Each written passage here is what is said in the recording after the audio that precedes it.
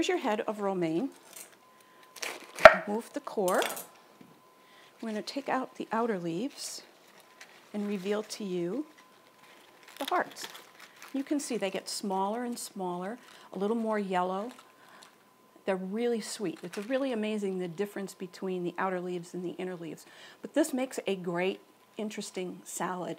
To wash these, put them on a plate, maybe this much for a person, and just put that on, and maybe a little Caesar dressing drizzled over it, or some other kind of a creamy dressing, a shallot with sour cream, and a wonderful way to just start a dinner, very crispy, very refreshing.